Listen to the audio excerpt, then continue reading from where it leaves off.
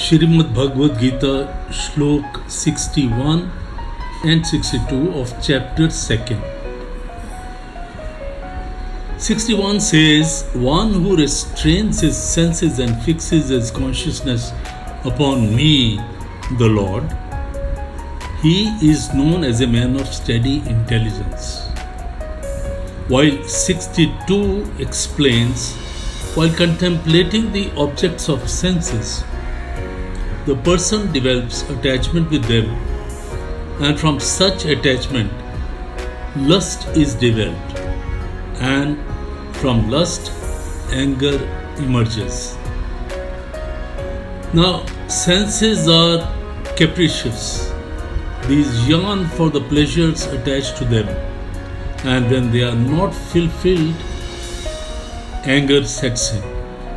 And you know, when one is angry, one loses his mind. So, if you act, you use your mind, but if you react, you lose your mind and you become angry. If you act, then you will think that you are in the process of controlling your emotions. Now, emotions like greed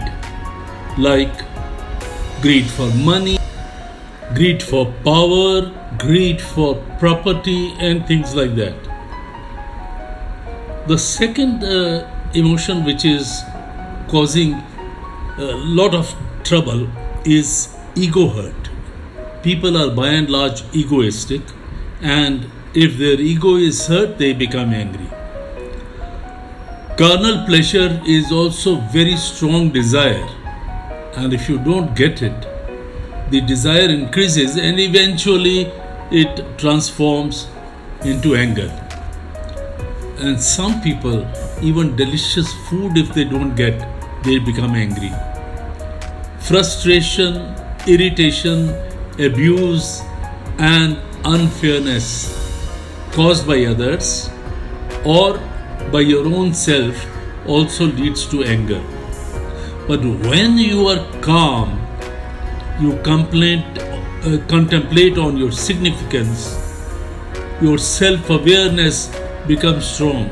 You are aware, you know what you are doing, who are you, what's your objective, and things like that. Self-awareness, in fact, motivates you to pursue your goals, whatever they may be.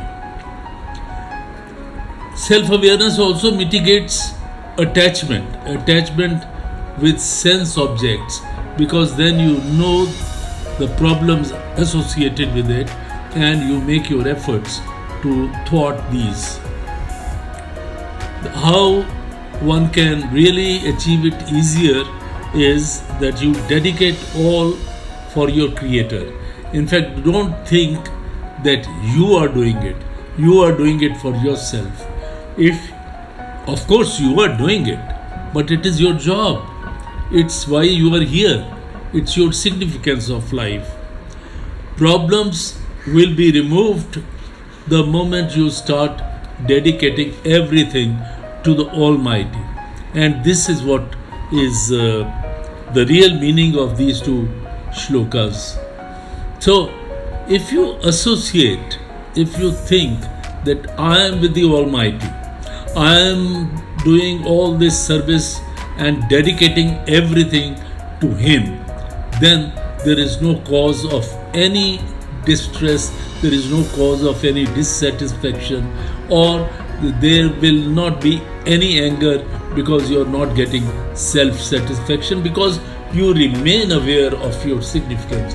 You remain aware that attachment with pleasures, particularly material pleasures, is to be avoided, is to be done away with.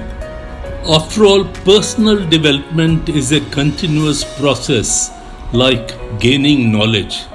Knowledge is unending, and likewise, personal development is totally unending. It continues, and if you do that, you will always be satisfied with yourself. You will see that you are performing your duty and you are contributing to the cause of society.